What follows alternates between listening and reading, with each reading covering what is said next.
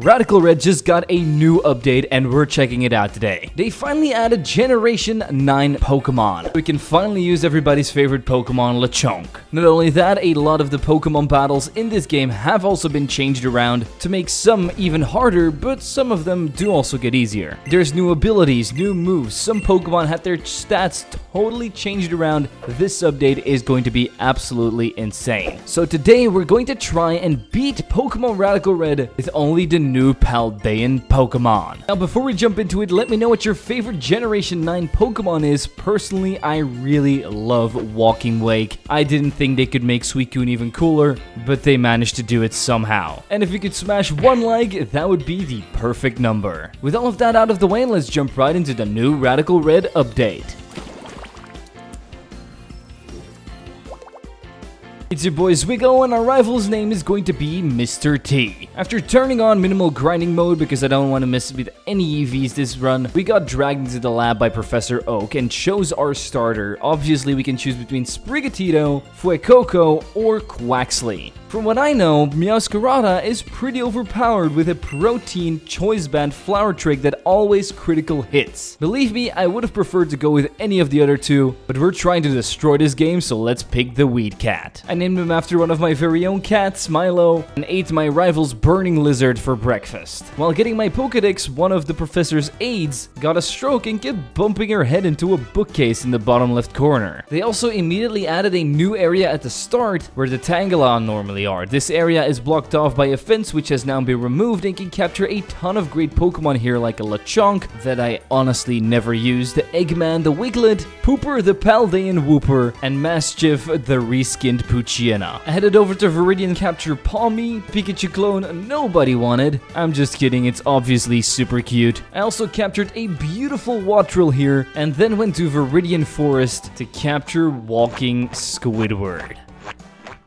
Lastly, I captured something that rolled with his own poop and went to the second route to Thundershock my rival's Charmander and newly acquired Starly with my very own electric bird. He then ran away for his life and we ran into another rival in Viridian Forest, this time Brendan, who's looking for Joltix here, but from what I know, they're not available in Viridian Forest. So after Weed Cat sends him the right way, by taking down Corphish and Trico, he thanks me with an EV scanner, which is not needed because we're playing minimal grinding mode. Our stats are already maxed out. In this new update, they also added an extra region to Viridian Forest where you can capture some more encounters, which gave me access to Taruntula and a staple of every Western cowboy movie, Bramblin. I also ran into one of my favorite Pokemon that looks really good in 2D, Nimble. It's just too bad that its evolution Lokix looks really cool, but really isn't all that great stat-wise. In Diglett's Cave, I grabbed Mario's breakfast, Knackley, and moved over to Pewter City where we change all of our Pokemon's natures to the right ones and go to the museum to take on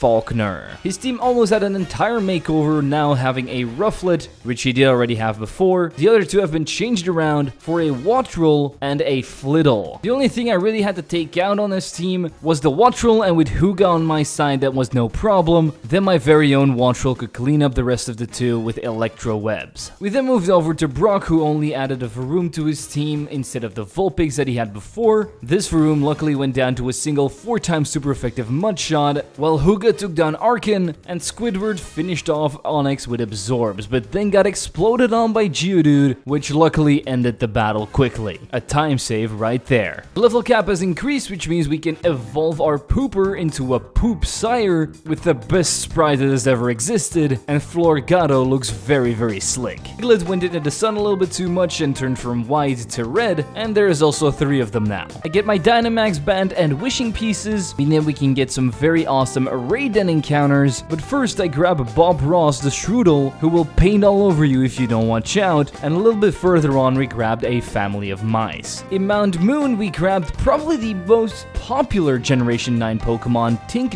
and in my very first Raiden I grabbed a Citadel. At the end of the cave we destroyed Archer's Pokemon with Wugtrio's Aqua Jet. None of them could stand up to me, causing me to make my way over to Cerulean City, where on the Golden Gate Bridge, T was waiting for me. With a combination of my Wugtrio's Aqua Jets and Milo's Bites and Seed Bombs, we exploded his entire team. After beating up all the trainers, my Bramblin evolved into Bramblegast, and Maschiff evolves into Mabostiff. The only dog in Pokemon that's managed to make me cry. Now it's Misty time, and it starts off amazing as my newly evolved Wildie can one-shot Frogadier and two-shot Starmie with Seed Bombs and Shadow Sneaks. I hit a couple of Seed Bombs on Clodsire as well, but it was a bit too bulky, so I swapped out into Milo, who could set up a Hone Claws, somehow survive a Poison Jab, and counter back with 2 more Seed Bombs to take down this water-absorbed giant. Last up was Floatzel, so I swapped out into Mabostiff to hit it with Comeuppance, which is basically a counter or mirror coat that works both ways. I knew I couldn't take another hit, and I really wanted to finish this fight deathless, so Eggman came out, sucker punched, and won me the battle. Handsome Squidward evolved into an even handsomer Squidward. I also did the puzzle to unlock the move reminder and captured a Cloth, which I still think deserves an evolution. I also captured a Tadbulb, and once this thing evolves, it's going to be hella bulky. I captured 2 Charcadets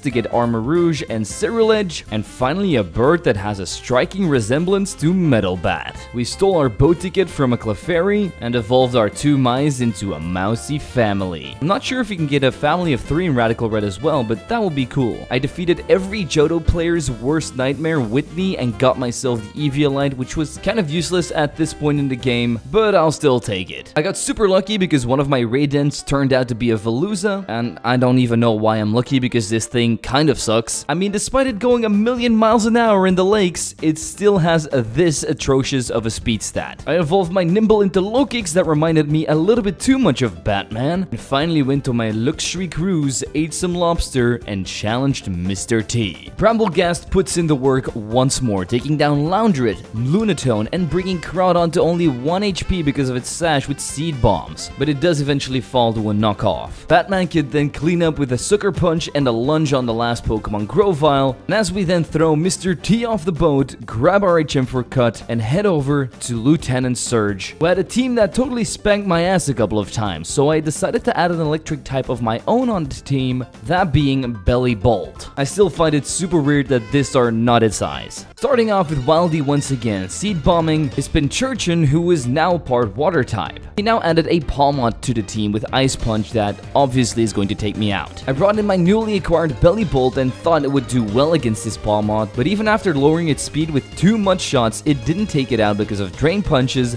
and I still wasn't faster, so I went down, brought in Squidward, who could then finally finish it off with another mud shot. But I kinda needed a speed lowerings because otherwise Squidward would not have outsped, and I probably would have gotten destroyed by an Ice Punch. That the rest of the battle became really easy as I killed its very own Belly Bolt with 2 mud shots, Raichu as well, and finally Mega Manectric, who almost took me down with a Flame Burst, also fell because of the speed lowering. With a new level cap come new evolutions, so we grab Meowscarada for the team and Kilo Watchwell, a Pokemon that I personally really like, but just like Cloth, still think deserves a new evolution. Raidens give me even more luck as Fiddle decided to join the team, so once that evolves we're going to be lunar crashing everything. Then was Rock Tunnel time, where I ran into my favorite middle stage evolution of all time, Arctobax. In my opinion, it resembles a Spinosaurus, one of my favorite dinosaurs, and it does it so well. But let me know in the comments down below what your favorite middle evolution of all time is. In Rock Tunnel, I managed to find the ace of the worst champion of all time, Gita, in Glimmet, so hopefully we'll be able to lay down some toxic spikes on my enemies. After burrowing our way through Rock Tunnel, we make our way over to some more sand, where we find a guy that never stops smiling in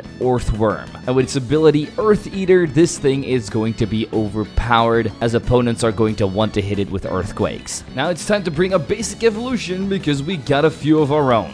Baby Whale evolved into a Titan with an Ice Stone. With a Dusk Stone, my Charcadet evolved into Ceruledge. My other Charcadet just needed a Sunstone to evolve into Armor Rouge. Also got everybody's favorite Generation 9 Pokemon, Tinkaton, that will bonk you on the head if you don't subscribe right now. With these new additions, I headed over to the Flower Garden and challenged Erica. Blythe showed up and flame-wheeled her Gorilla. Her cat, on the other hand, was a bit too much for me to handle and could take a flame wheel pretty good, so my swordsman dies on the battlefield. I brought in Cannon, but the Meowscarada decided to U-turn out into a Alolan Electrode that got scorched by Flamethrower. Mega Venusaur put me to sleep and took me down with a couple of Earth powers, so I brought in Kid Bring He beat that Venusaur with its wings, but it wasn't enough and got put to sleep as well. But because there is a sleep clause in Radical Red, I swapped into Batman, who just needed one more hit to bring down the giant plant. Middlebat's one and only contribution was a Brave Bird on the next Pokemon Meganium that took it out. Its moment in the spotlight fell soon after, but Meowscarada knocked it off. One last Ice Spinner from Bebe, and our 4th gym badge is in the pocket. We bribe some British guards with tea and get a beautiful flower named Glimora and Mr. Bob Ross himself, Grafaiai. And lastly, our Minecraft mob evolved into one of the Minecraft pyramids. After doing some of the spinning, we challenged the big boss Giovanni for his Sylph Scope. Starting out with a Nidoking that hits my jet ski with a Thunderbolt, almost causing it to crash, but it still got back up and used an Aqua Cutter to cut it down into little pieces. His paldean Tauros was a bit too fast for me and killed me with a close combat straight after, so I muddy watered it with Freddy. Freddy, however, did not have the strength nor the bulk to stand up against Mega Kangaskhan and its kid. Even Tinkaton with a fake out, a Gigaton hammer, and a play rough wasn't enough to take down this giant, as this thing only got scarier and scarier because it's now at +4 because of all the power-up punches. However, it's still not faster than my starter, so we take it down with a single Seed Bomb. Earthworm then finishes me off with a Body Press and an Iron Head. Glide does come in, takes it out with Flame Wheel, but his last Pokemon, Honchkrow, uses the Priority Sucker Punch, and because it always crits, it's an easy one-shot for him.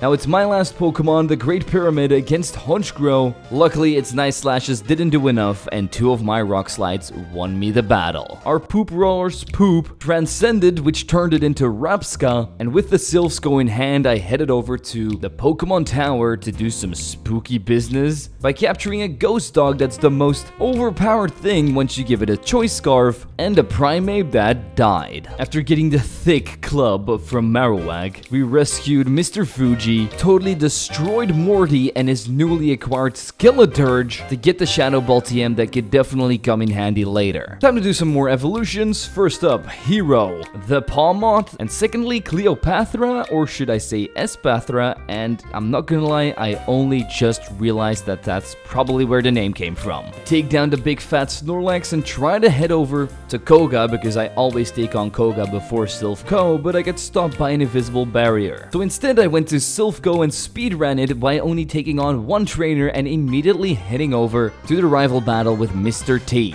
Hero and his Staraptor immediately tied as my Wild Charge didn't take it out and its Brave Bird was a bit too brave for my Hero. Luckily the recall damage crashed in on the big bird and its King Ambit came up against my Annihilate. With just a single cross chop, this mighty king fell. Not even its Choppleberry could save it. Bob Ross came up against Azumarill, but I got Play Rough, which lowered my attack, which means that Gunk Shot isn't going to one-shot anymore, and this Azumarill somehow wins this matchup. Espathra can then Psychic it into oblivion, but his Mega Charizard Y flamethrowers and burns me to the ground as Eggman comes in, hits the Triple Dive, a new move that will always hit 3 times, which is enough to take down the big bad dragon. For the last Pokemon Jumpluff, I just threw out my flower, Venoshocked it twice, and made sure we didn't breathe anymore because of the toxins. Next up was a battle that always takes a couple of tries to get right, and it's all because of Brendan. This time this battle went so well that I only needed 2 of my 3 Pokemon, Annihilate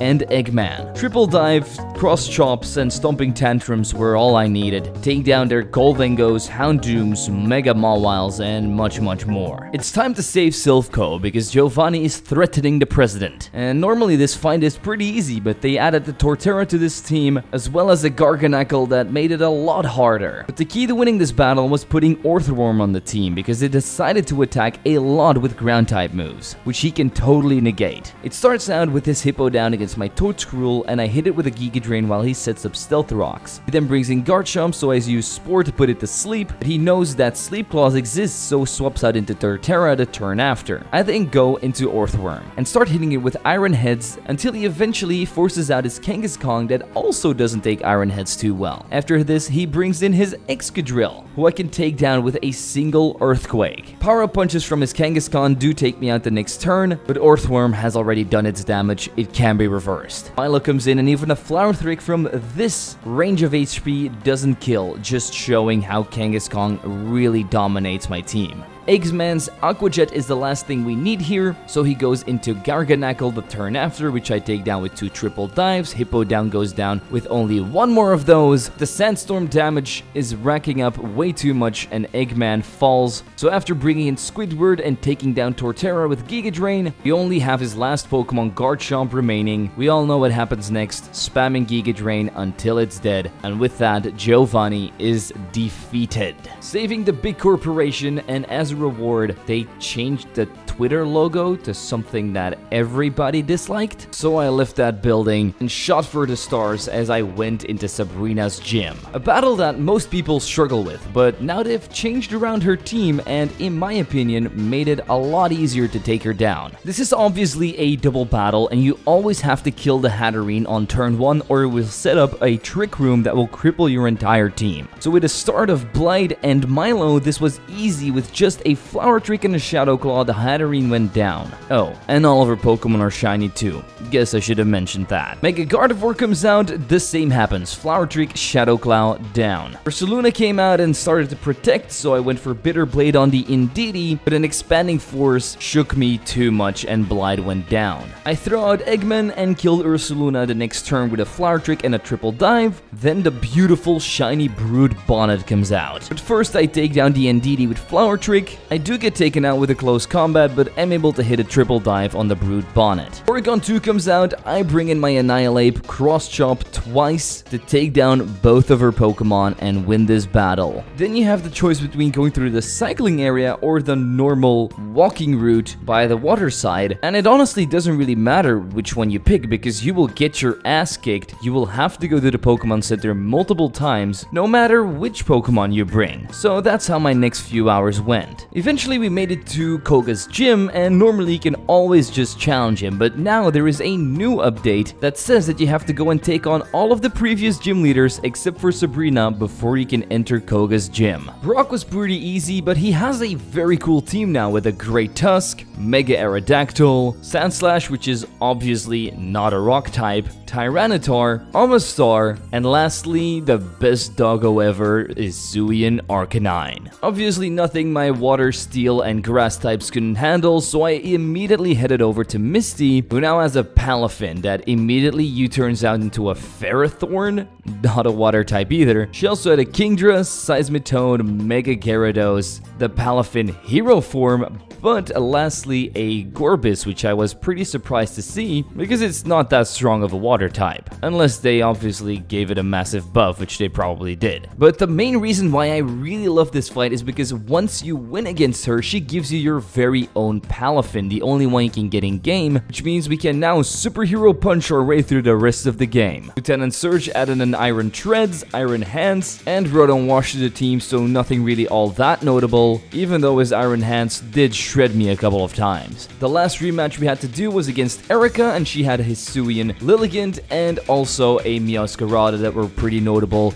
The rest of her team was easy. For battling Koga, I did also have a Brandon battle that I had to do in front of the Safari Zone. First up, Blade versus Metagross. I hit my Bitter Blade, but then swap out into Batman because I know he's going to switch to Groudon because I've done this battle like 20 times before winning. A single first impression manages to kill this thing. Medicham comes out, I go into Blythe again to predict a fighting type move, which it goes for, then I hit a Shadow Claw, leaving it with only 1 HP. Try to take it down with Shadow Sneak, but he swaps out into Sceptile, leaving his Medicham alive. He Mega Evolves and I hit a Shadow Claw, but it doesn't do enough. But I did go for Shadow Sneak the turn after because I thought it was going to take it out, but once again this thing was left with like 2 HP and Blythe was done. Batman comes in, cleans up with a Sucker Punch, Axe kicks his Exploud but still goes down to Boom Burst. Milo can then take it out with Knockoff, hit Gardevoir with Flower Trick, but get taken out by a Moonblast. My Doggers then uses Last Respect, but because I don't have Choice Scarf yet, I get outsped by Medicham the turn after, and get cut into pieces by Psycho Cut. My Bellibolt hits a Parabolic Charge to take it out, but his last remaining Pokemon, Metagross, Earthquakes me, and I'm only left with Pooper. I managed to survive an Earthquake, counter back with one of my own, and finally defeat Brendan. Honestly, one of the more harder battles in this run. He just really has good team synergy, and I don't have the best answers for what he throws out. Now, Koga time. He is known for his speedy team, but we have a ton of things that can deal with that. Starting out with a Swallow against my Bebe, I try to use Ice Spinner, but he swaps out into his Ninja immediately. So I swap out into Pooper because I know it's going to go for Hydro Pump and I have Water Absorb. I then get hit with an Ice Beam, take it out with Mega Horn. Iron Valiant comes out and I want to save my Clodsire here, so I just decide to sack my Tinkaton. But it does have lower defenses because of its close combat, so I bring in Blide, who can take it out with a Bitter Blade and a Shadow Sneak. Then his ace Mega Toxtricity comes out. This is why I saved Pooper, so I bring him in, tank a Boom Burst, and take it out with Earthquake because that's obviously 4 times super effective. Pooper did his job, so he can go down now, bring in Blythe, take down the Aselgor with Blade of Bitterness. Drapion with Choice Scarf comes out, uses Wicked Blow and takes me out. Bebe comes in, hits it with an Ice Spinner and an Ice Shard, gets blown out of the stadium once again, but Batman can then First Impression and Sucker Punch the next Pokemon, Swallow, before going down. Then I bring in my last hope, Belly Bolt, just used one last Parabolic Charge, and that gets me my 6th badge. Koga bows down to the real speed god. In the Safari Zone we can get a million encounters, and they're almost all from the future and past. Starting out with an Iron Moth, a Pokemon that I personally don't really like all that much, but its counterpart, Slitherwing, is a work of art. They could literally put this in any museum on Earth and it will make it better. I then got the fire and water type Tauros, Fiera, and Aguava, but also Brood Bonnet, the Mad Mushroom, Sandy Shocks, the Magneton with legs and hair, Iron Jugless, and finally Gimmighoul, the chest form, which I evolved into Goldengo. I still think this thing's shiny should have been silver. I then barged into a room, stole a guy's HM for Surf, and joined Goldengo in his golden surfboard. All of these coins made May a gold digger, and while she was busy with that, I just entered the mansion, grabbed the grubby key, and entered Blaine's gym, which has also been redesigned because now the quiz machines are gone and they make you fight the people before he can get to the bald man himself, which is way more brutal. Oh, and they also turned up the heat in his gym, which makes it permanent sun, which is not great for me. I guess it's time to put on my sweatpants and knock off Blaine's sunglasses. He starts out with a Generation 9 Pokemon of his own, Armor Rouge, against my Blide. A great matchup for us because we just Shadow Claw, Shadow Sneak, and that thing is out of here. His Mega Charizard Y takes a Shadow Sneak and finishes me off with Air Slash. I bring in Eggman, just go for the triple dive. Even though the sun is up, I still kill, but Scovillain is going to be a problem because of its Chlorophyll ability. That was right because it immediately finishes me off with just one hit. I bring in Clodsire, hit the Poison Jab, but it's not enough. And it's able to set up a Growth, hit a Fire Blast, and totally charcoal my ass. So I go into Palafin to Jet Punch it, and then I use Flip Turn on the next Pokemon, Exeggutor, because I really want to be in my hero form. The perfect opportunity for me to bring out Mana, use First Impression, and kill this Grass Psychic type. He then has a Slitherwing of his own, but this time a shiny one, so I'm very jealous of him. It has Flare Blitz, which is a move mine doesn't have, and that's able to one-shot me. I bring out my superhero, go for the Liquidation, tank a close combat with only 13 HP remaining, counter back with a Jet Punch, and go into Typhlosion. I Jet Punch it one last time. Obviously, it's not enough because of the sun, but I still have Sandy Shocks on the team with one last Earth Power. Blaine's team has been extinguished. I then showed Blaine my special attacking god, and in return, he gave me the Choice Specs, an amazing item that we'll probably need later on. Brendan then kidnaps me and takes me to a cave where he starts bickering with a red-haired girl, so we head further in. We run into some weird and never before seen Pokemon named Great Tusk and Iron Treads, which we obviously capture. And like everybody knows already, the next fight that's coming up is my least favorite in the entirety of Radical Red because I always spend hours on it. Well, this time, it actually wasn't half bad. I think it only took me about 5 attempts before I got it right. It's obviously the Archer versus Ariana one. So let's see what we can do against them. I start out with Eggman against Mamoswine, triple diving it and going into Durant, which gets taken out by my Iron Moth's Fiery Dance. I also take down Mimikyu with triple dive from Eggman, and the last Pokemon Mega Houndoom was no different. Then going into Ariana and her Hatterene, who did take a triple dive, but then they just took me out, so I had to bring out Palafin, hit 2 jet punches, so I couldn't even use my hero form because the next turn Honchkrow came out and superpowered me to death.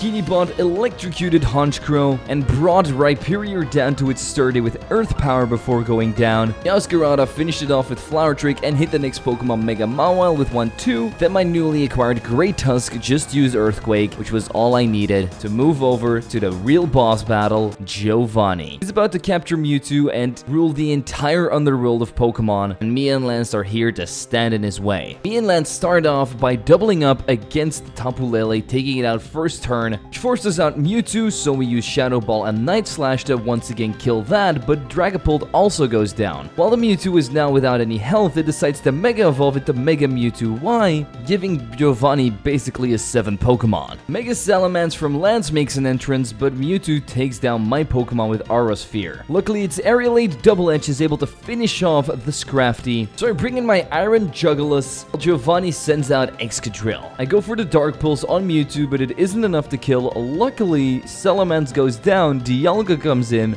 Flash Cannons Mewtwo, and that's the end of Y's reign. Because of Rock Slides, I have to bring in my last Pokemon, Earthworm, while he sends out Tyranitar. We double up on the Tyranitar immediately with Body Press and Iron Head to force out the last Pokemon, Celesteela. Now it's finally 2 against 2. We once again double up, this time on the Steel Mole with Flamethrower and Iron Head to take it down, making Celesteela an easy target for the both of us, and sending Giovanni out of the cave. The police come to arrest him, but he manages to escape. To where? Nobody knows. Lance encourages me to go and take on Claire, the new replacement for Giovanni as the 8th gym leader, so let's head over to Viridian City. Let's hope she doesn't make me do a trial if we win against her, because I'm not heading all the way to Johto just to go to the Dragon's Den. The battle starts off great with Manfred against her Aerodactyl. Try to one-shot it with Iron Head, but because of his Focus Sash, it survives, sets up Stealth Rocks, and swaps out into Dragonite the next turn, who I'm able to take down with some Iron Heads and knockoffs, after surviving a Dragon Dance boosted Fire Punch. She then has a shiny Roaring Moon, the first Pokemon that was shiny in my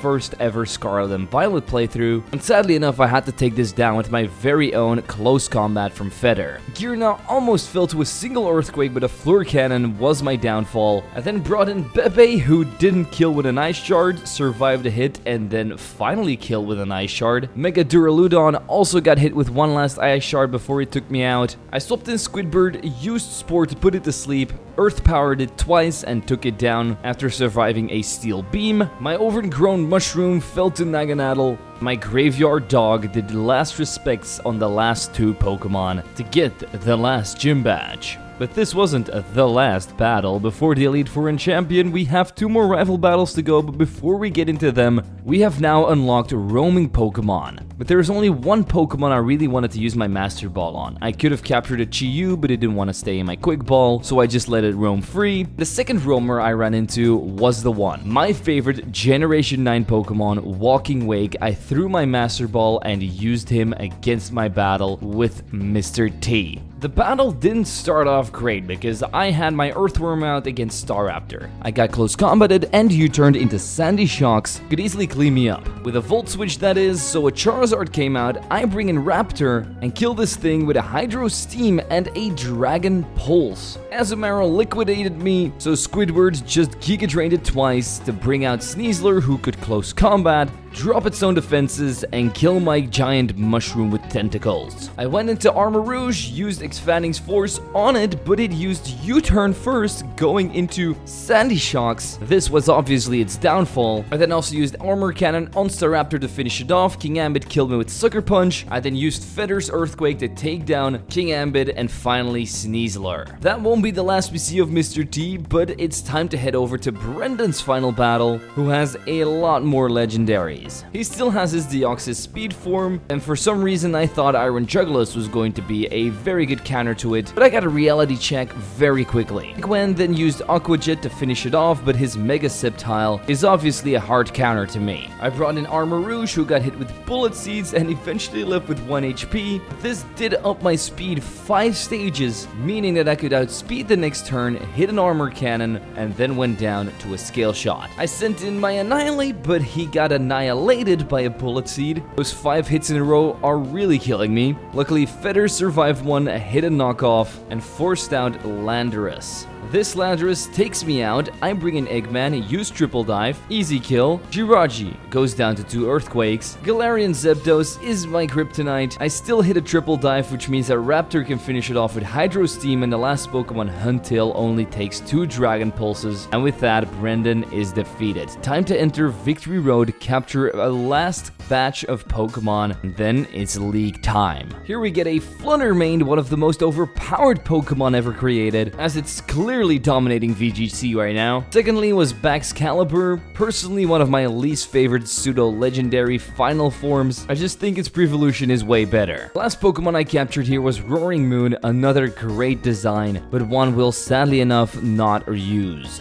I mean, I did use him against some of the Johto leaders because I needed some of their items like Jasmine's Choice Band, Koga's Life Orb, Price's Choice Scarf, and Chuck's Expert Belt and Focus Sash. There was only one more thing left to do, and that was change all of my Pokemon's abilities to the right ones, as well as getting the right natures. And here's the team I went with. Scone the Baxcalibur, which will obviously be my best physical attacker, and just a very well-rounded Mon in general. Secondly, Fantina the Fluttermane for that damage with choice specs. I needed a good special attacker, you can't get any better than this, so we're rolling with it. Third, Squidward, it's a really good special defensive tank that can put people to sleep with Spore 100% of the time, so it's basically a no-brainer to go with it. Next up, Milo the Meowscarada, super fast, with a choice band, Flower Trick is going to hit like a truck every single time, and with Protein in my arsenal now, everything becomes stab. Second to last is Doggers, who now has Fluffy, which means that all of the contacts moves will be halved in damage, but I do get a new weakness in fire. With a Choice Scarf, Last Respect is going to bulldoze through the competition, so a must on my team. And last up is Feather the Great Tusk, which has consistently been very good for me, so I decided to take him with me because he just never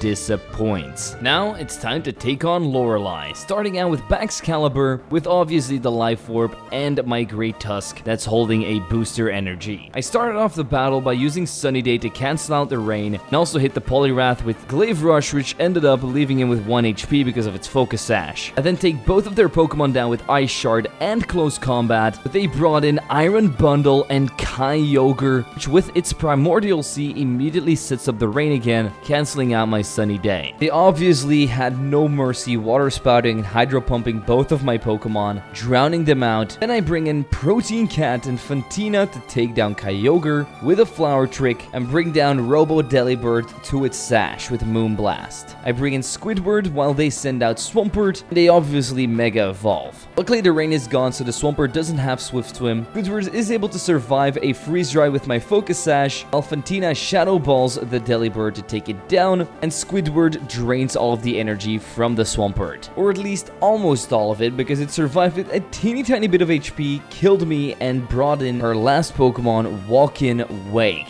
2 Moonblasts later, and we have the win, baby. On to Bruno. First up, Infernape versus Fantina. Just 2 Psyshocks do the trick. I sack my Tentacruel on the next Pokemon, Shiny Kron Zacian, and luckily he hits me with Close Combats, lowers his defenses, so Feather can come in and clean up with Earthquake. Kommo-o, Urshifu, and Iron Valiant all fell to Moonblasts, while the last Pokemon, Lucario, is able to take me out. I bring in Doggers, hit 2 Last Respects, and in the process, gain Bruno's respect as well. Fantina time. Starting out with a Hisuian Zoroark that gets Psyshocked. As I was trying to take it out with another one, Roaring Moon came in and totally negated my attack. So I then sacked Baxcalibur, brought in my Donphan, used Close Combat, and brought out Marshadow that somehow killed me with only 2 Shadow Sneaks, but I was able to hit a very hard-hitting Earthquake. I then killed it with Flower Trick from Milo after surviving a Drain Punch. Her Mega Gengar obviously buried me. Squidward could come in, put it to sleep, use Earth Power twice, survive 2 Sludge Waves, and win this matchup.